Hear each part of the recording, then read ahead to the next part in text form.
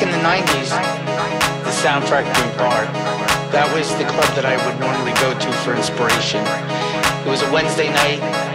It was the underground network through the party, and it was Little Louie Vega that spun. And then you'd see other producers like Todd Terry there, and Kenny Dope, David Cole from CNC Music Factory. You know, that's like the heart of house music.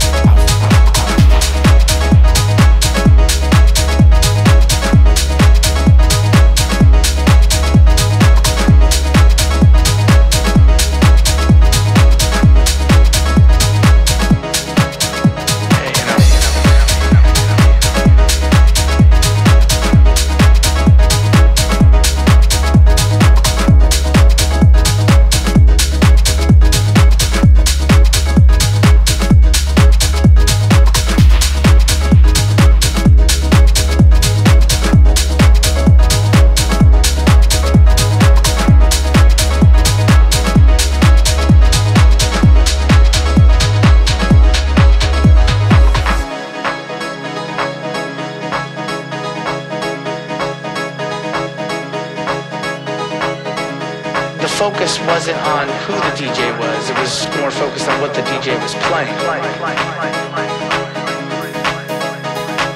DJs had style, they had character in what they played. It's an art form.